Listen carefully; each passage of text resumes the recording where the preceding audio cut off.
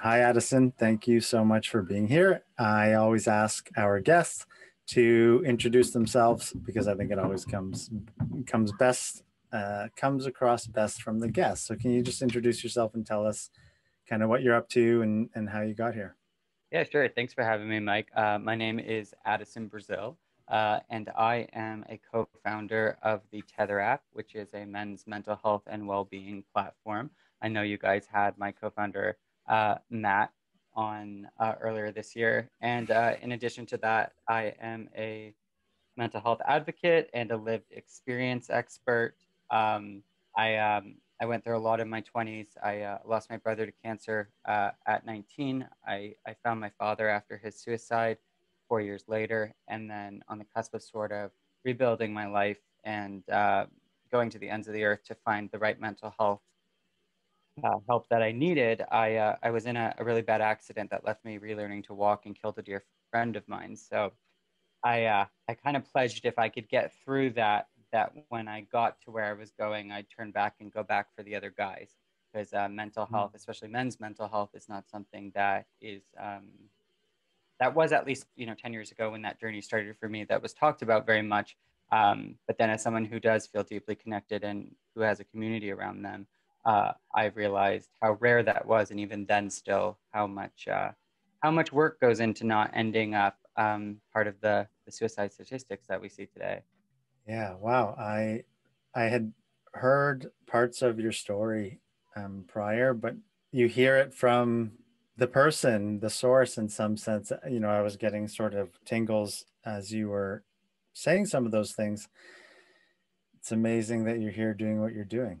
I think Thank you. you kind of, yeah, it was really nice. Also, the way you said, if I could use sort of, I'm paraphrasing, but using your experience to go back and get, how did you say that exactly? It was really beautiful. It was kind of at a point where I was suicidally depressed, which happened kind of once in that journey uh, after the accident. And I said that I made a promise to myself that if I could get where I was going when I got there, I'd turn back to go get the other Right. guys. Yeah. Amazing. Yeah. Oh, yeah. Nice. I'm getting goosebumps. Um, so do you mind? I mean, that's a lot of trauma. Yeah, and I Yeah. found that for this to not take 3 hours, it's Yeah. Yeah. almost better for me to just say it. And I will always say that I've also been a part of a lot of beauty and a lot of great stuff too. Yeah. And amazing people have gotten me to where I am today. But I figure if I sort of just let you know why I show up in the world as a mental health advocate, then you can kind of guide it rather than me trying to get through the the Sure. whole story of Sure. it. Okay. Well, I mean, I think what's amazing about people like you is that you sort of found your way through and you're using all of that as a way to empower other people to do the same, and also I assume to empower yourself. And maybe, yeah, I guess in the sake of time and etc. But what is it? I guess I'm curious between your personal and also your family, just going through all of that stuff. Maybe, I guess as much as you want or in whatever way is right, just describing the darkness of those things and what kind of helped you piece everything back together. And then again, of course, then you had the accident. So there's a lot there, and I'm deeply Yeah. fascinated and inspired by people sharing these things. So you can go as long as you want. I love sitting here and listening, and I think other Of people do too, to be honest. Yeah. course. Yeah, I mean, I think that the number one thing I'd be doing a disservice if in sharing the story, especially for other people listening, if I didn't share that when these things happened, even right up to the accident, losing my brother, um, my dad's suicide, and then losing my friend in the accident, sort of for the first time dealing with chronic pain and like just not being able to walk and use my body to change my state and do things that I was so used to. I believed at every point of that journey that this was something I could fix And so if I can give anyone sort of a fast track who's listening, it's if I could go back, I would say, stop trying to fix it and focus on honoring it, and just honoring your journey. And that's sort of become my like tagline. Like, people joke like, just name your book that already, because you're always saying like, honor your journey. But really, like somebody who was an A-type perfectionist kind of type to have to deal with this, I was always trying to fix it. It was like, what's the solution to how I'm feeling? And truthfully, like I don't think there is, whether you separate them as trauma and grief, or, compounded grief at a certain point, obviously, I don't think there's a solution to this. I think there's an honoring that has to happen, and it's a daily relationship. So, um, I also will say 10 years later, yes, I've gotten through at points from a very stuck victim mentality, at times in like a survivor mentality, in the sense of like just trying to, I can beat this and I don't need anybody else, and trying so desperately to take control. And then at times proudly from a real thriving mindset. And there's days like today, and there have been recently, where, I do feel that I have a healthy enough relationship with my grief, and I'm honoring it at a level that allows me to feel like, I can thrive. Um, which again has taken a decade, but I think there was a shortcut there, is if I wasn't looking to just be fixed, you know. Um, I think that that's sort of like looking back the biggest thing. And obviously, as I've this year, when we started Tether, and becoming sort of more formally a spokesperson for men's mental health, like the more I tell my story, the more I'm able to process it, obviously, and see sort of, where it could have just been me repeating sort of like an ingrained, limited belief driven victim story, and where I can start to go, oh, okay, that's where, a big shift happened. That's where, mindset really did help me, or at this point in my grief journey, or in my mental health journey, like this was necessary. And I feel like I sort of have really become passionate about, like I said earlier, if I got where I was going, go back to the other guys. 'Cause I think like a lot of people have been through what I've been through, you know,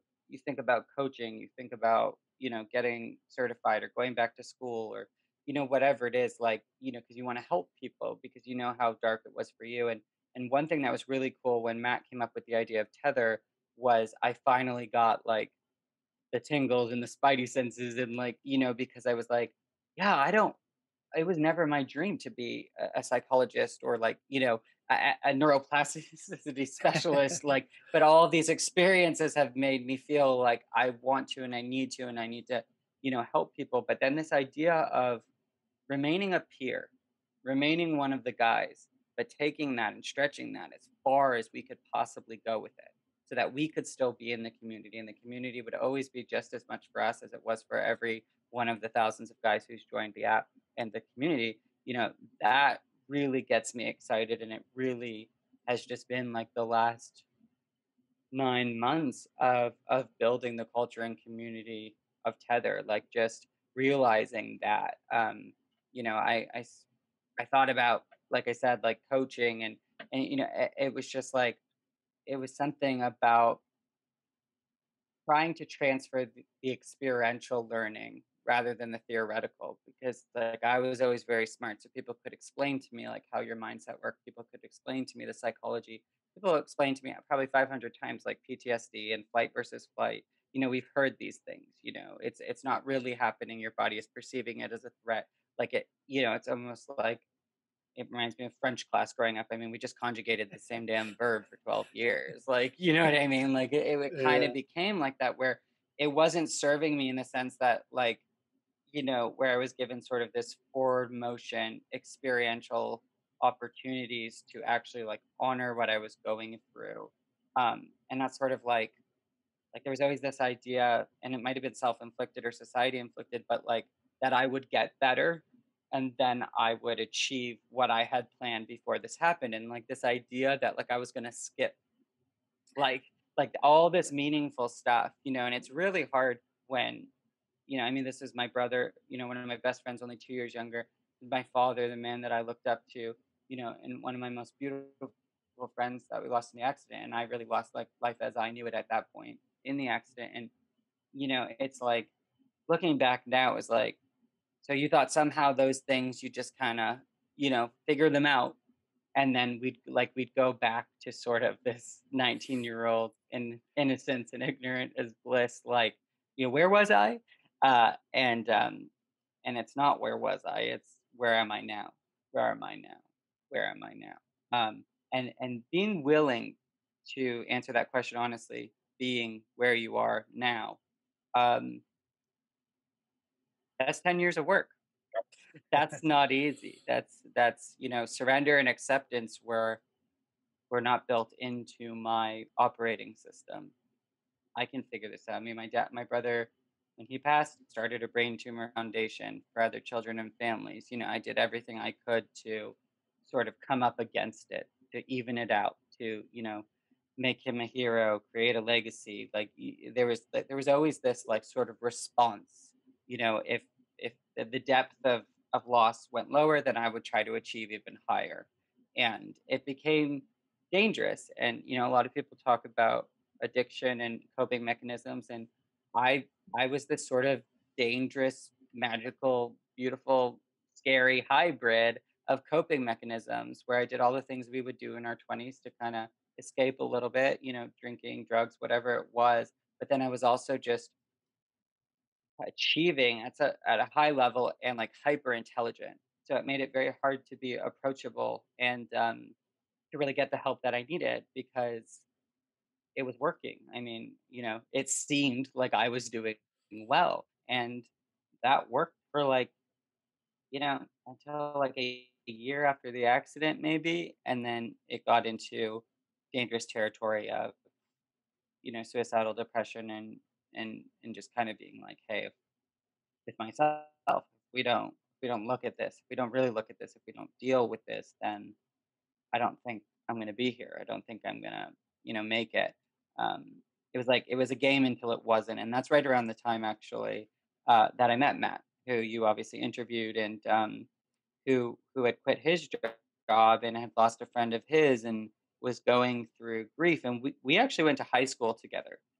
Passed each other in the halls for 4 years. Like never really talked or bonded as friends, but 10 years later, he posted this post on Facebook, and I just remember kind of being like, "Wow, I think he gets what he gets it. Like he's in that weird late 20s.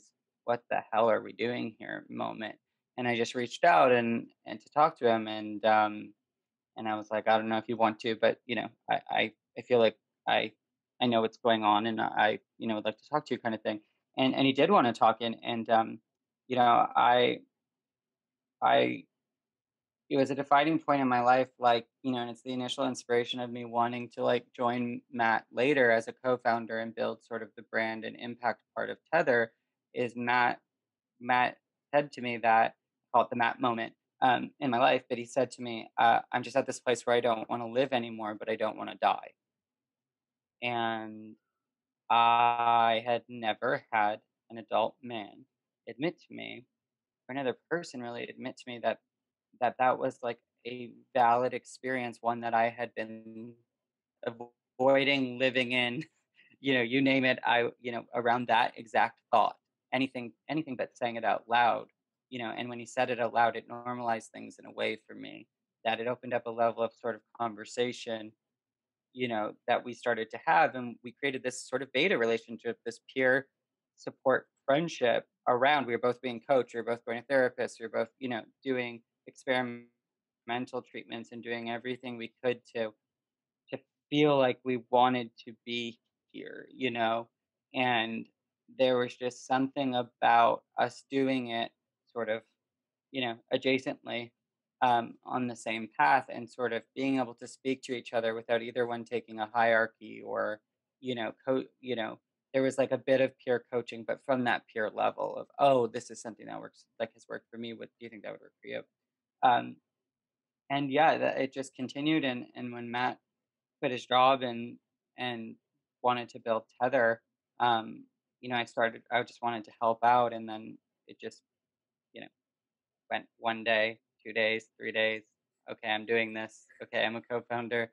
Okay, like this is what, and it was there was no way in sort of that, you know, we were in the beginning of the pandemic, and I was locked away at our family cottage, and it was just like, yeah, this is what I'm this is what I'm here to do right now. And where am I now? I didn't want to press pause because I had just done a full physical recovery out of, chronic pain, suicidal depression, you name it, this whole grief process, and then the world shut down the second I was free. And so, for me, the pandemic in that way has felt almost like, 4 years. Um, it's like I was 28 and went out one night, and then, now I'm 32 and like, what happened, So, um, yeah, I was so ready to dive in, and it's just been a really, really, really cool experience to connect with so many men around the world and find out what sort of their barriers are, and kind of start to create this new form of masculinity where it's not about don't talk about it, it's how can I get you to start talking. What are your barriers, and how can we do it in a way that's comfortable and organic, and like, you know um, and in a way that technology can help you. And it's been a really cool journey. And again, just staying in the community, one of the men for the men, has been like at the forefront of sort of everything we do. How can we make an impact if had been handed to us a year ago or 2 years ago, or even better, 10 years ago before it all happened, and you build this support system with this emotional intelligence, and you're a little bit more ready for life. I think that's you know the biggest takeaway. And one thing I always say is that, I advocate for you to build a support system before a life event deems it necessary. And relatively, it always will. It may not be at the extremes of, you know, what I've been through. I hope not, wouldn't wish it on anyone. But of course, that's relative to what you're experiencing and how you're feeling. Your low is your low. It doesn't matter what my low is. It's Yeah. it's where you're at. Yeah. That's a wonderful saying. The saying I like is our bottom is when we decide to stop digging. And Mm, I think what makes it so hard for people to acknowledge that, or I love your saying around we don't need to fix, we need to honor. And that's what makes it hard for people to honor their suffering is that we are just quite conditioned to compare ourselves to everybody else. And mm, it's almost something along the lines of my suffering's not bad enough. So who am I to think that I should feel better? Something like that. And that's very relevant to, I mean, I learned that kind of thought process in the addiction, alcohol recovery world, but it doesn't matter where that comparison game gets played. It's so detrimental mm. to people kind of believing they're worthy of getting help or Right. getting better. I really wanted to ask you, as you were talking, the things that really I think are at the core of so much of this is you said, well, I guess two things, and you kind of choose which one first is the idea of surrender and acceptance, which I think is beautiful and so important, not only when we're willing to admit we're at a bottom or that we're really struggling, but also on a daily basis. And also because I struggle, I, I spend a lot of time thinking about the idea of sort of the victim mentality versus being empowered by your suffering. And Hmm. so, because it's quite hard when you're in the victim mentality and when that is dominating your awareness, it's so hard to snap out of that or to be guided out of that. Hmm. So, yeah, I guess I'm curious kind of what that process was like for you, moving out of that mindset and into, a more empowered one. And maybe how surrender and acceptance helped or fit into your, Yeah. how you Yeah. do. Wow. Good question. I'd like to ask them. to myself as well. Um, no, yeah, I think they go hand in hand, and I think, um, probably the second one and then the first one in that way. You know, I had a really magical experience, in the sense of, um, I I definitely, like, so weird because you know what you know now, but you didn't know what you know then. But Right. the long story short of it is, you know, I thought I had dealt with everything, and then as part of my dad's death, there was, you know, certain legal aspects, and I essentially inherited his divorce, and it just there was complications, and it took very long to deal with his estate, and so you know I thought not really thinking about it unless it came up, or, you know, being right was sort of powerful, I think. Um, and I was doing all right, you know, like I was doing pretty well. And then it kind of came back around, and that's when I was I was summoned to come back and kind of deal with things. Oh, my dog. Uh, yeah, sorry, hold on one second. Okay, let's say hi. Hank, Hank. There's a meaning for this. There's a pattern interrupt here, so I'm grateful for that. Um, but um, but yeah, um, I I was flying back, and the night before, I just kind of realized how much I hadn't dealt with everything. I was just suffocating on sort of this victim mentality, and just so angry and so rightfully angry in how I felt about it all. And I just like stopped, and you know, before I went to sleep, I just kind of said, "I need help." And it was the first time I had spoken to God or the universe or in since my dad's death. I mean, I just there were just aspects of my dad's death, and I found my dad, and because of the PTSD, I lost God in the sense of anything that wasn't living couldn't be real, because the flashbacks, like God made the flashbacks real, if that makes any sense. Like if Yeah. there was God, there were ghosts, and I was seeing shadows and like weird things, and that really terrified me. So, you know, I didn't just lose my dad, I lost sort of this relationship with what God was to me. And I was brought up Catholic, but that wasn't what God was to me at that time. It was, you know, I've always spoken to something before anyone told me to. Um, so you know, it was sort of this first like sort of opening of to the universe or source or God or whatever you want to call it. Um, you know, saying I need help. And the long story short of it is that the next morning on a fully booked flight, jammed in, just like headphones in, I'm gonna play out, like watch movies, and like, you know, I'm a victim, and it was my birthday week, and like I was having to do this, and you know, all this stuff. I had to give up a job and blah blah blah.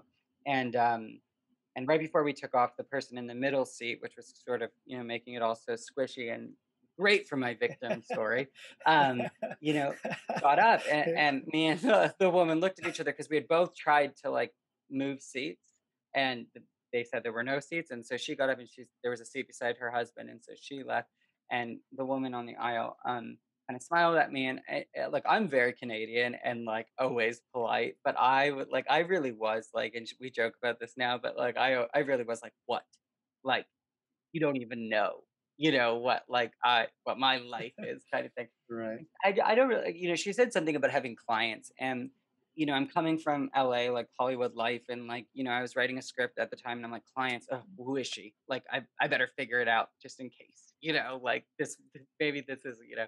And she said, I'm a transformational life coach, and an excellence mentor. And I just was like, I just started laughing. I was like, you got to be fucking kidding me.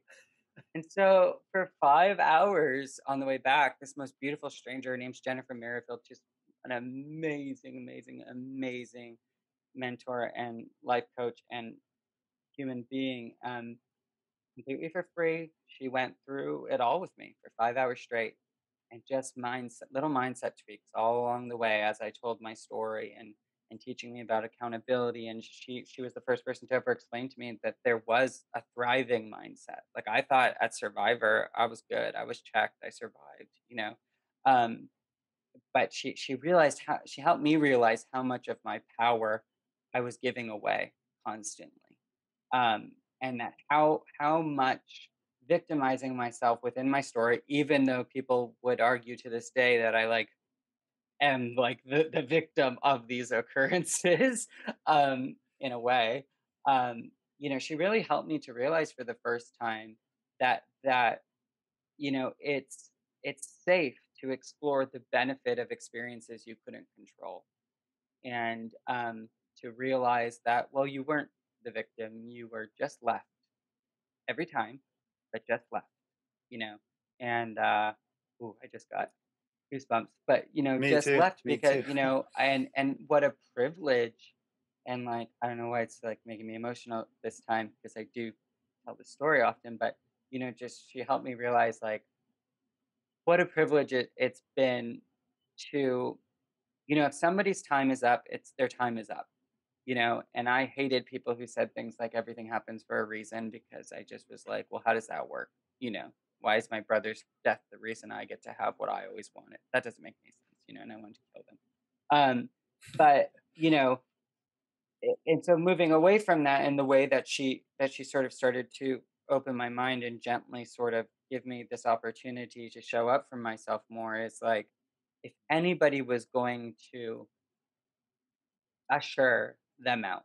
If anybody was going to be there, if anybody was going to make sure that these people were loved in their final hours and some of the moments, ooh, I'm emotional. Who would you want it to be? And I just like I was like, "Oh, this woman." It's like, "Oh, man, fuck." "Fuck, I'm, like, totally a victim, and I had no idea," And, at best, surviving. At best, like, this independent, I don't need anyone, and I had, kinda designed my life around not r like, just being everybody's best friend, but n not really letting any one person fully into my darkness, and definitely not in, like, any sort of intimate relationships where I could be really hurt and that was all sort of just like gently and lovingly opened up, but at the end sort of every opening in that conversation, and then of course I continued to work with her. The accident happened 3 months later, and she came on to work with me through that whole experience as well. um every time she kind of opened me up, there was something forward motion oriented, a skill, a mindset, a tool that I could put into practice. And for years, I had been going to different types of therapy and different types of modalities. And if it works for you, it works for you. That's great. But what what really worked for me was when this new idea of where and where's your accountability in that? Where's your power in that? And where do you get to take control? So what happens is the accident, and that continues, and what sort of happens, and this is sort of like a higher level issue for people that have been coached a lot, and I love to have these conversations too because there's so many. I always talk about this. There's two lonelies. There's the lonely you feel when you decide you're going to make a change, when you're going to make a big shift, and then you do work and you self work, self love, like all this, you do everything that you can do. You meet a whole different new people that are vibing with you. And then there's just like the second lonely because like everybody from before the first lonely, it feels like in ways you're leaving them behind or you're not as connected, and you're like, I feel so much better. I feel like I know who I am. I feel like I'm thriving, but part of me wants to be dumb and go get drunk, and because I'll be surrounded by other people who are still willing to do that. And I'm only 32 now, so in this time I was in my 20s when that's what you did. So it's just like it's like this very weird loneliness of like I don't like constantly having perspective and being understanding, and when somebody does something that usually I'd say they wronged me, I'm going, okay, what must they be going through that they would show up that way? What must love not have looked like for them? And the amazing tools that my coach gifted me with, but there's loneliness in that. And I think a lot of people get on podcasts and talk about how, I changed my mindset and my life changed, and my book is 1999. And that's great. And I love that. But also let's talk about how much loneliness still exists in that, and how, like I said at the beginning, it's a daily relationship of tending to that mindset and being fair and honest with yourself.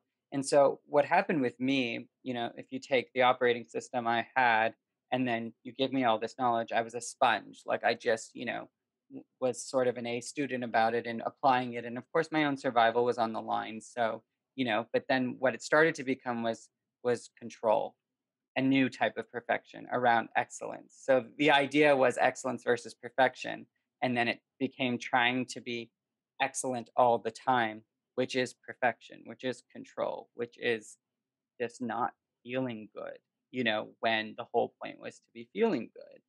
And this is where I knew we'd get there, but where surrender comes in.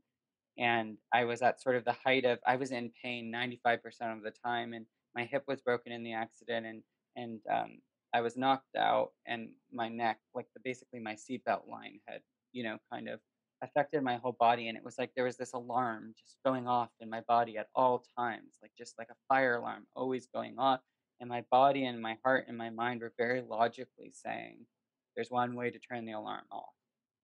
And that's when suicide kind of even became the first time I even really realized what being suicidal was. I was always very confused by that because I thought about suicide so much after my dad passed, but I was obsessed with suicide. Thought about it all the time. But so whenever doctors or people would ask me, like, do you ever think about suicide? I'd be like, are you crazy? Like, I think about suicide 100 times a day.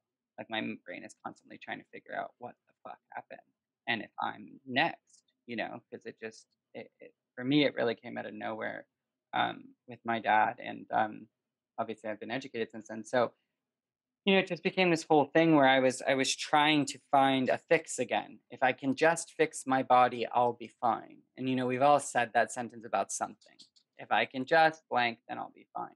And I say it lovingly because I still to this day, you know, it's like whatever, whether it's a business goal, life goal, or relationship goal, it's like if I could just this, and all these experiences have aged me about 50 years. And it's like so funny because every time I look forward to like in you know, a big part of my mindset stuff was around money and the way that I treated money and sort of was really not inviting it into my life. And I look forward to as it continues to find me and like my wealth because I want to kind of be the guy that like when someone says if I just had $10,000, I can be like, here you go, have fun because $10,000 has nothing to do with why this isn't working. Um, and yeah, it just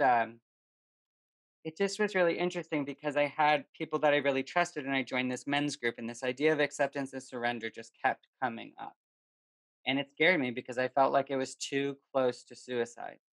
It was like I don't know what I would be accepting because I was more afraid that I'd find acceptance and that surrender was like surrendering, like I'm done here kind of thing, and and it was just like this, like, horrible, to be honest, like, sort of 8-month process of, like, like, just, like, think, like, the way it would be in, like, an HBO comedy of just, like, trying to surrender.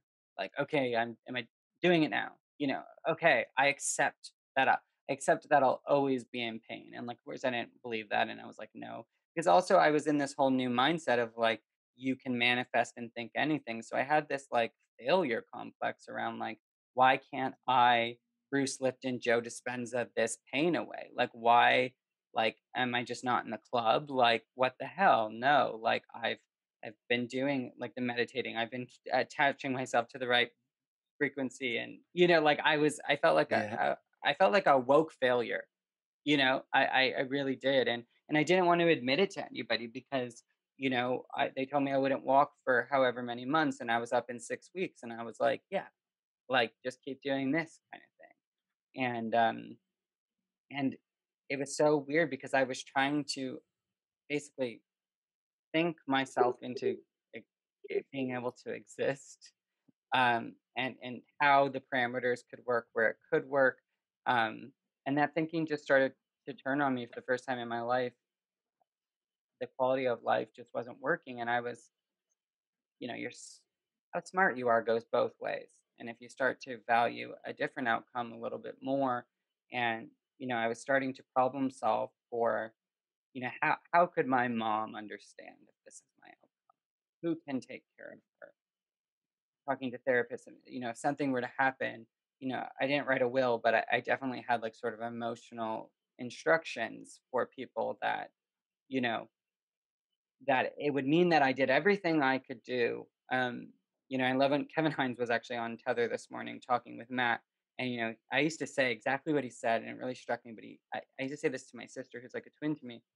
If I die by suicide, like launch every inquiry because like it was a murder. There's no way. I'm telling you, and even after seeing it as much as I have, it's just like I'm like, trust me, like something happened.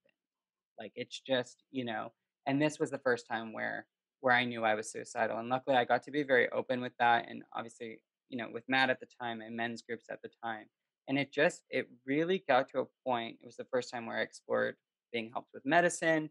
I, you know, I was sort of this independent co-parent from the day I was born, and at 30 years old, I went to where my mom was and let her babysit me for a month, and just, said, "This is what's happening."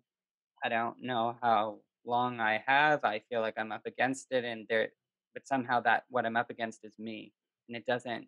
It just felt like this, like we're losing, we're losing, we're losing, and it's so weird. But I just like it's like I always explain it this way, but like growing up in Canada with hockey, like 7 game series, and you were favored, and somehow you lose the first, 3 games, and then you're fighting for your life, and you're just so focused on fighting for your life, and then you're in game 7, and it's like, it's the third period, and you're down 2, and you're like, oh fuck, we're gonna lose. We came all this way. I've been waiting my whole life for, to win this, to make sure to get to whatever the after of this is. And it's the difference of like one goal not being saved. Like I was in that dangerous tippy toe place. And um it just it got really scary. And my form of surrender and acceptance was through my peers, was through my family, was through my friends, where I practiced knowing I had the trust of them around me. And I really had to do it. I really had to trust my coach, my doctors, my mom, my sister. I mean, I've never relinquished this type of control in my life where I'm just going to let you take care of me and see what happens, you know? Sorry, yeah. And yeah. Ollie, no. You want to say hello? This is Addison. Hey, buddy. You are a little bit, yes. Okay, okay, bye. I love Thank that. you. Oh god. That's so no, but you know what? It's so perfect. The timing of it is so Yeah, perfect to just, have a child. I mean, it's the reason that I got the dog. It's like you have to go back to the basics of, this is an innocent creature that just wants love and to play. And the right, more we can right. spend time in that, and so it's so funny because whenever I do these, it's like there's always like it's this variable time bomb that the dog will bark. And Right, 95% of the right. time he doesn't. But sometimes when I'm telling my story and I'm starting to feel a certain way and he acts up, it's like it would be so easy to go into this always happens to me. Of course, I can't get through my Right. story about what Right. I've Yeah. been Yeah. through, Yeah. Yeah. and it's always like I always got to stop and just laugh and be like, okay, here's the opportunity, bro. Like here's the universe sprinkling. Like don't get up and advocate, and then you can't handle a dog bark, you know. Yeah. And so Yeah. it's like I Yeah. love that, especially like I mean I've always wanted to be a dad, and I'm still working towards like sort of the final strides of just making sure that I'm where I need to be before I commit to that more. But it's like I so look forward to going into that opportunity of like fatherhood, and just like I'm so glad I started with the dog because you learn a lot. Um, Yeah. but going into it like knowing that those are opportunities, and that they're I don't even know if they're interruptions, but they're invitations. And it sounds kind of Yeah. weird, but Yeah. really they are. And like, what could be more perfect than these little moments where really innocence occurs, you know? Yeah. And it's yeah. So I'm always grateful for that. And now I'm smiling, at where I was in that story. Um, and yeah, it's like, I mean, the timing of that, like to let go, accept and surrender whatever comes. And it's like Right. we have Yeah. a choice. Today is the perfect metaphor, whether it's, the kids are home, the dog's been acting up, The wind's blowing like crazy and the power's been going out. Well, let's keep recording till it shuts us down. Let's let's talk to whoever comes into our rooms while we're on air. You know what I mean? Like, let's pet Yeah. the dog if he needs to be pet. And I think that is just like that just has made my job so much easier in this conversation because it's just a practical showing of it. And it's also really bringing me back to like sort of like a smile and like that like yeah, like you need to remember that because you have been a little annoyed with the dog today, and I don't think it's about the dog. You know, Yes. the dog's not doing anything different in the world of puppy life. And it's all centered around wanting to love you too much. You know, like if Mm-hmm. that's an Mm-hmm. issue, everything else is probably gonna be an issue as you step out the door. Every honk is directed at you. Every slow driver is to Yeah. make you late. Like these are Yeah. things that maybe you can hold on to, but like I at that split in the road had to surrender. I mean, I just can't carry what I've been through and think that the world is against me. It will not mathematically add up to me being on earth. It just won't. So, it's like it's definitely out of survival, and that's why I just always say the same as I said at the beginning. Don't wait for something impossible to figure out what's actually possible. Just start building these things, start having conversations, build emotional resilience, talk to other men about what you're going through and what's going on. And it's so weird that even in the height of everything I've been to, there's always a grounding, normalizing part of it that's so relative and that we all get. We're all grieving. I just got tangible things that everyone publicly understands I am grieving. But everyone's grieving the way they thought their life was going to go, the job they thought they were going to get after school. Like we're all grieving and like I am not even going to be Canadian and apologize anymore. I'm an expert in grief. I have done it for a decade straight at extreme levels, compounded with very close familial relationships. And I'm sitting with people all the time. And although society, especially men, isn't gifting them that they're grieving because nobody's died, they're grieving. And to not honor that journey is, like I said, is to go into that fixing mindset. I just need to fix this. And it's like you will wherever you go, where you are. And I love that you brought up recovery and like That book. Have you read that book? I've been sent parts of it, and it's so Okay, interesting cool. when you brought Yeah. that up. I was like, Yeah. I recently speaking to somebody who has been in A for a long time, and he's just at the top of helping people um with recovery. And I said like I just feel like everything that I did and everything I went through really applies to everything I hear about AA, and I kind of Yeah. want to go, but I'm not an alcoholic, or I don't know if I you know I was just like, I'm always up to be hard on myself and see what I am. But and he said to me, he said, "But you're in recovery, Addison. Like you're in recovery.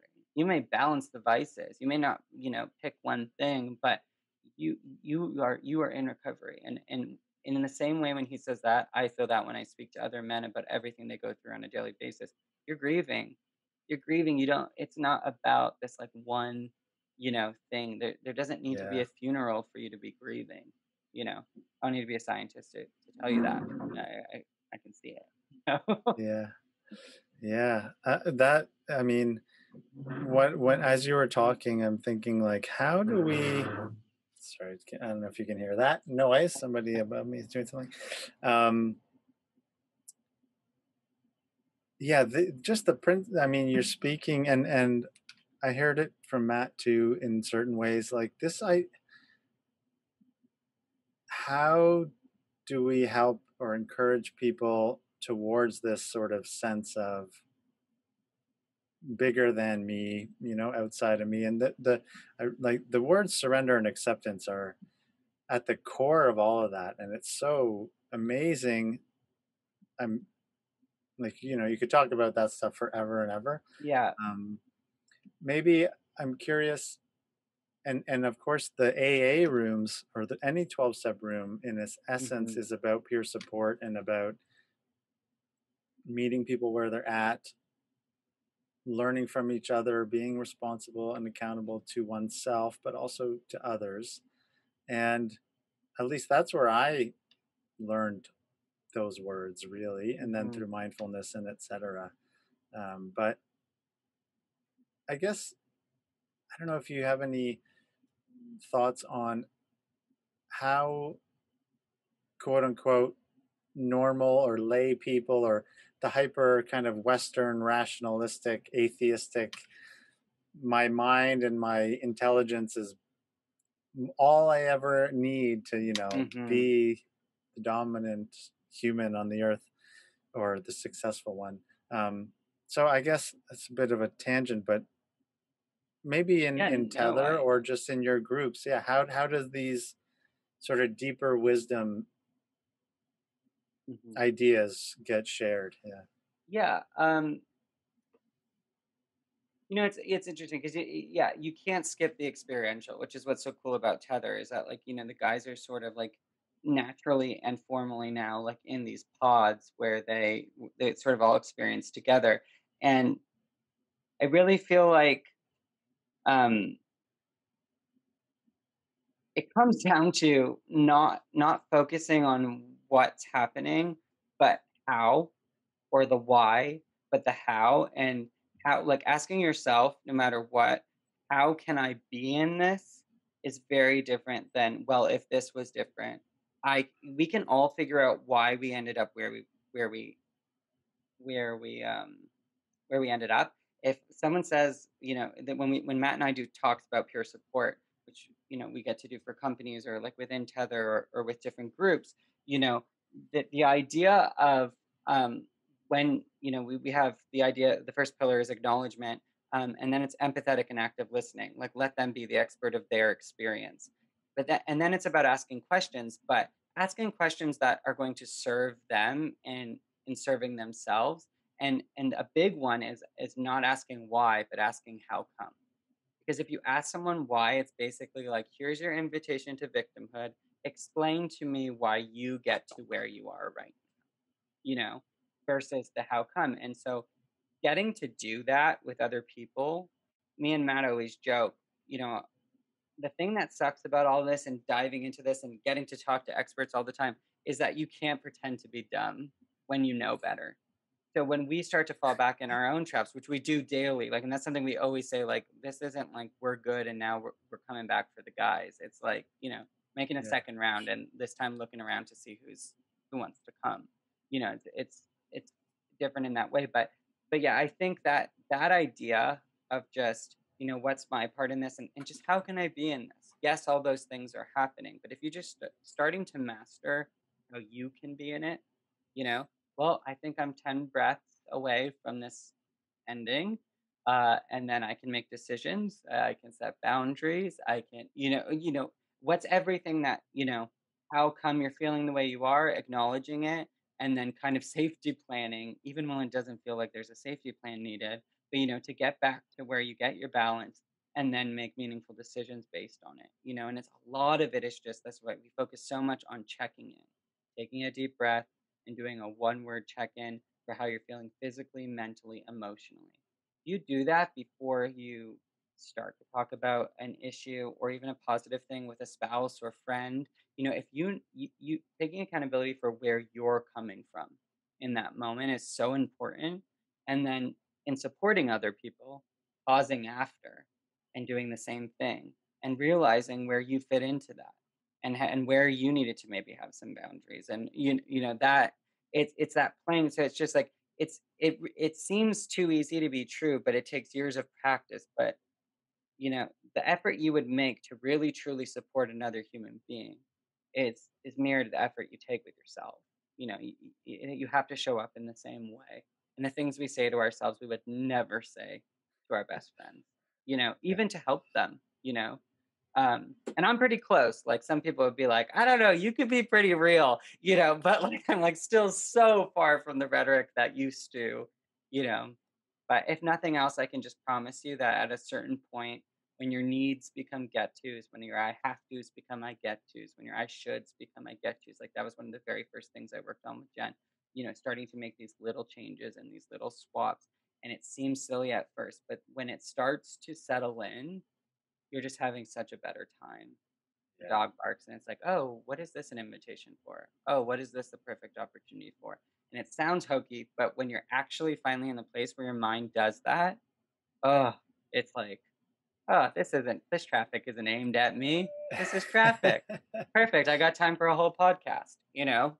It would be Yeah. silly for my whole day after how many times I've seen how a whole life can end in a day, you know, for me to let this be my day, this become my day, this traffic, and this cutoff, or this whatever it is. It's like you Yeah. go on and on, but what's the opportunity here? And if you can start to, and I want to tell everybody, I literally, because I was in a state of survival and it kind of amplified my sort of need to change my mindset. I literally stuttered, stopped in the middle of sentences, would say cancel out loud when I would say things that I knew that didn't serve me, when I would start things from a victim mentality, like cancel, cancel. And like people look at me like, yeah, no, it's recording. It's like you're not getting another take. And I'm like, this is the only way I'll train my brain though. And it's like I would, and like, did he develop a stutter? Like, no, I just like I'm making sure, that what I say, because I know it's powerful, and I've seen that now, and there's so much that I get to do around it. But yeah, that's I love that. yeah, I mean, there's so much, we've got cool people all the time, and the cool thing about Tether, which is now available on Apple and Android, and that's such a big milestone for us this week because from day one, we've obviously wanted it to be available to every man, all men, and anyone who identifies as a man. And being able to finally have it on both platforms, just in a technological way, it is actually available to all men now. So it's a really cool milestone, and which I'd love to kind of leave things today with a reminder that we've been doing this accountability pod with a coach named Chris Wilson, and he helped me design the program. And it's so weird, but accountability has so much more to do with celebrating awareness than getting things done and taking time to celebrate. Um, it's just like I did not know the value. It was whatever stock Yeah. is skyrocketing. Mine is celebration because it's not planning parties. It's just like taking a minute to be like, yeah, dude, nice, up on time. Like whatever it is. Or also like, hey, I was supposed to do that and I didn't. Why? Because I don't care. Cool, celebrate. You don't care. We're not doing it. It's like this whole idea of like taking shame and flipping it into something actionable. It becomes guilt, but then your accountability buddies are there, to be like, well, do you really care? And is this guilt going to turn into a change, or are we going to, kind of refine it and move forward? And I can now see how that just works for everything. You know, Yeah. it's like, so yeah. Next time the dog barks or the kids come in the room or whatever, just yeah, Yeah. yes, yes, I'm getting challenged. Yes, thank you, thank you for this Uh, opportunity. yeah. No, man, Yeah, I mean, all the things you're saying are so wise and helpful and meaningful and finding our way there, it seems to be generally through suffering and and on a daily basis too. I think suffering is just part of life. We don't have to sit in it and get stuck there, but it's not going away. hmm And so how do we navigate that? And all the things you're saying were just so from from it's so hard to know what to call it, but that place of deep wisdom and responsibility and service too, which I think is so beautiful about what Tether does. Maybe just can you explain a bit about maybe just the journey? I don't know if it's a user experience journey or how men find their way into it and sort of how things go for people.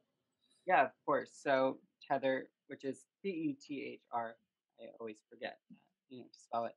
Um, but when you download the app, I mean, there's different entry points, but when you download the app, what Yeah. you're prompted to do is you take an oath, which obviously just keeps the culture and the environment safe of what's going to happen from there. And you build a profile. You get to identify all things that you like and that bring you happiness, and also like your struggles. Put a picture up.